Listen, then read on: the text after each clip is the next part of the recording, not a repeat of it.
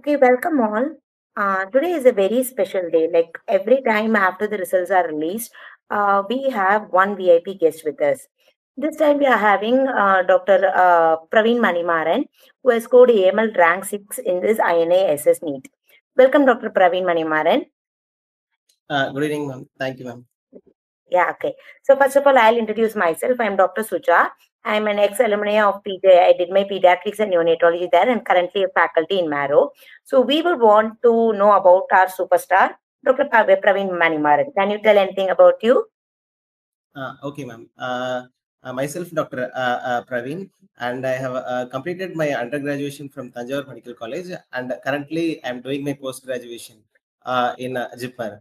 I'm about to complete my course in December 31st. I'm currently in my residency, ma'am. So you're going to start your next year residency in the very soon also.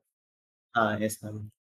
Okay. So Praveen, neonatology was your it was your core interest. Yes, ma'am. Like during my residency time, I had exposure of about 6 months in neonatology here. So during my second year, I developed interest over neonatology. And during my third year, again, I loved neonatology, so I wanted to pursue the same. Okay. So, first of all, very many congratulations. It's a big achievement of the thousands of people who are aspiring for it. Getting a single digit rank is a big, big, big feat. And that too, even before you have completed your postgraduate residency, getting a rank is like a dream come true. Now, your parents should also be very proud of you. Now, we'll start with the basics. Can you tell us how the exam structure, the theory exam structure was? Okay, ma'am. So the theory exam structure was 80 MCQs, and for this 80 MCQs, about some 60 percentage of this MCQs came from neonatology, and remaining around some 40 percentage came from all pediatrics. So most of the MCQs are like from conceptual based questions. Like there was not like one-liner questions mostly. It will be like they will give some 3 4 statements about disease, and we have to find which among these statements are true, and questions like assertion ration, match the following, different types of questions were there in that theory part. And after theory we had an interview session via online from AIMS, which was for 20 marks. And in that interview session we had two sessions, a morning session in which from the neonatology department we have been given 8 OSCE sessions. So eight OSCEs we attended from neonatology, and in afternoon session, interview from the allied pediatric subspecialties like pediatric nephrology, hematology, pediatric pulmonology, and biostatistics. These were the afternoon sessions. Okay, thank you, Dr. Praveen. One question I keep asking candidates is that there is a common belief, like in neonatology, when it comes to the CML common entrance test, the questions are mainly taken from Nelson. When it comes to INASS, it is usually Clohati and the AIMS protocol, which is followed. Did you feel that when you were answering the questions, that these questions have been directly taken from the above mentioned textbooks, or the questions were framed based on recent research papers, or the clinical teaching had a higher value when the questions were browsed through? What did you feel? Yes, ma'am. So I felt like around maybe among the neonatology questions, around some 70 to 80 percentage came from standard textbooks like AIMS protocol recent edition and Clohati. And the remaining questions were what we are seeing clinically in our routine day-to-day practice, like how to approach an extended spectrum beta lactamase infection. And a few questions were from social pediatrics also. They asked about Mother's Absolute Affection Health Program, and they asked about the national health policy goals for neonatal mortality in the upcoming years. So there were questions from recent research, clinical day-to-day scenarios, social pediatrics, as well as a major chunk came from the standard textbooks, ma'am. So the questions more oriented towards an Indian scenario, or like a Western, the international data was given more significance. Indian scenario was given more significant, ma'am. All the even health programs, all the goals, everything, it was oriented towards Indian scenario only. Okay. What weightage was given for statistics question? Statistics around 3 to 4 questions came from statistics, ma'am. They asked about funnel plot and few other questions came. Some 3 to 4 questions came from statistics, ma'am. Okay, so of the 80 questions, 3 to 4 questions were from, okay. And Yes, ma'am. what was the weightage for neonatal resuscitation program? Earlier, at least 10% of questions used to be that. Was it the same this year also? I felt neonatal resuscitation. They asked about the golden hour management of neonates in the first 1 hour. That except for that one question, I didn't feel they stressed much upon the neonatal resuscitation part this time, ma'am. Okay. And regarding the practical exam part of it, when you were assessing the Viva voice, again, can you tell us how the questions, there were 8 questions you said, how the Yes, questions ma'am. were distributed? Like what topics was it more towards practical neonatology, X-rays, radiology, or imaging, or what were they focused towards? The 8 OSCE stations were very much practically oriented, ma'am. First OSCE was around about maternal risk factors they gave, and for this mother, the newborn has been delivered, and how will you approach? What investigations will you do? How to proceed with the newborn? It is not like one-liner answer. We have to write a descriptive answer for many sentences. It was like that, and they have given some newborn reflexes demonstration, and they asked about the neonatal reflexes. And for the morning session also, they gave a data about RCT, and they asked us to calculate the sensitivity, specificity, relative risk, number needed to treat. So statistics was given importance in the interview session also. And they have social pediatrics was also given importance in the interview. Two ASCII scenarios are based on the social pediatrics. One was about the home-based newborn care by Asha worker, and the another one was RPSK program related question. So the scenarios were like more practical rather than theoretical, and it was not like a one-liner answer. We have to assess the scenario, and we have to tell next what will we do in that scenario. Nice. Okay. So, can you tell us, because you are just about to complete your residency, so Yes, ma'am. how did you prepare for this entrance exam?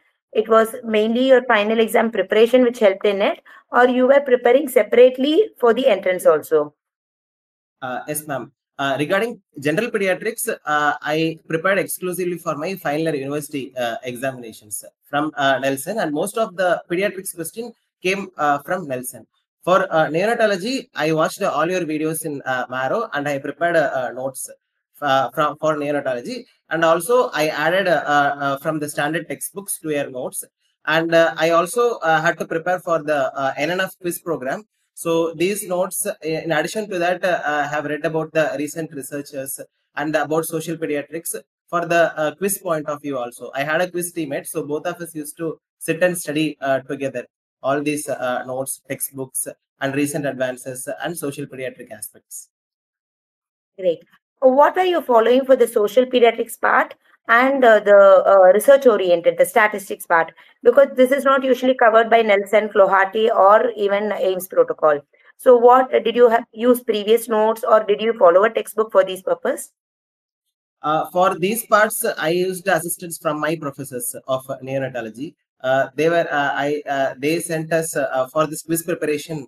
They sent us many articles about the social pediatrics aspect pertaining to neonatology, and also what is the recent researches and recent updates which is going on in the neonatology. Okay. Statics is also the same questions were repeated. Sensitivity, specificity. There was no newer or complicated problem that was posed towards you.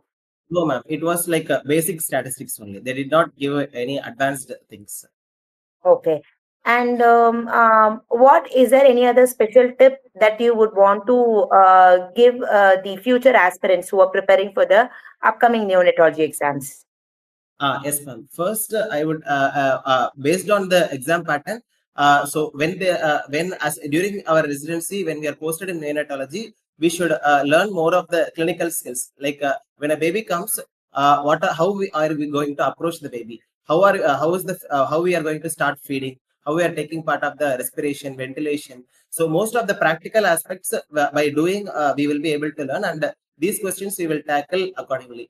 But for statistics and social pediatrics, because more weightage is given for these topics, a separate preparation will be needed. At least notes regarding neonatal statistics related to medical statistics, and for theory part, by standard sources like Marrow lectures, AIMS protocol, Clohati. So a notes will be better. If we have a standard notes for the entire neonatology, we can revise again and again.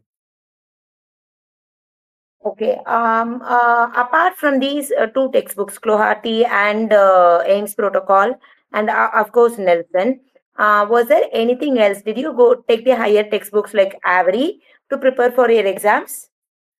No, ma'am. I took these basic textbooks only. Along with that, Jimmer protocols I have read for my practical purpose. Okay. One another question that I keep asking aspirants is, how much time should you allocate for entrance exam preparation? Because lot many aspirants, what they do even after finishing the post graduation, they take a sabbatical of 1 year, 1.5 years. They say we are going to prepare for the entrance examinations. Personally, I feel that you studied and prepared to be a doctor, so you should never stop being a doctor. There is take a break. You can continue working, and I feel that keeping on working will actually improve your knowledge level and remove the monotonicity in preparation for examinations. What do you feel, that is preparing for an entrance examination so labor intensive? Should people stop doing everything else and focus on the exams alone, or do you think work and reading can go hand by hand? I feel that work and reading can go hand in hand, ma'am. Because during my INS preparation, I took a break and I was preparing exclusively. But during that time, I felt very stressful. I was not able to focus on my studies well. But during my INS preparation, I was doing my residency. Every day, I was spending a good amount of time in studying during my residency itself. So I felt I was having a balance. I was not getting too burnout from the reading part, but it depends on the individual also. If their work is too much demanding, they are not able to focus on the studies because of their duties. So it depends on the individual also. Okay, great. And one more thing, I want you to be a critic now.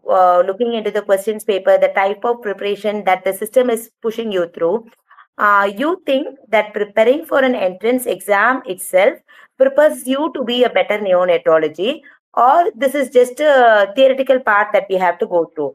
Are the questions worthy enough for choosing the neonatology of the future? How do you think the questions are framed? We have to know a basics theory to become a good neonatologist. So the basic foundation, this preparation will help. But this preparation alone will not make a better neonatologist. We have to build upon on this foundation to develop our skills by practice. This is what I feel. Okay. Thank you, Dr. Praveen. Anything that you want to add to the viewers in addition to this? Anything that you experienced in the last 3 years when you were giving the exams, when you were giving the Viva voice? Something that you felt from your colleagues, or something that you learned on the journey and you want to share with the viewers? Yes, ma'am. Like when I prepared for this neonatology entrance, I felt there are different protocols, different guidelines. So there is no one standard thing. So I feel we should take a source and trust the source. If we keep on referring to different textbook, different articles, we will get many controversies. So we should stick to a standard source of reading. And if there is any controversy, we should not bother about that much. This is what I felt. That is great, because when I talked to you, the all these candidates who have made through, I'm also learning newer points. There was one candidate last year who told me, like the questions are, in any clinical pathway, there will be one deviation, one point will make a different decision. So questions are made from to know whether you know. For example, NEC stage 3, the management changes. So the question will be from stage 2 to stage 3. And you have given a very valid point that we shouldn't confuse ourselves.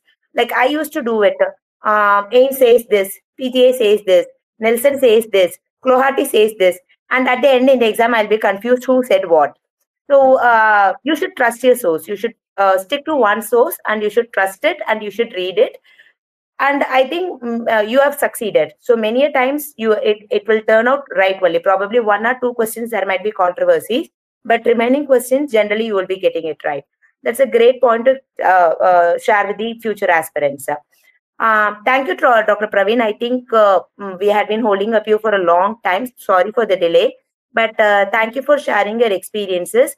And in another 3 years, you will be my colleague, and let's meet up in conferences and everywhere.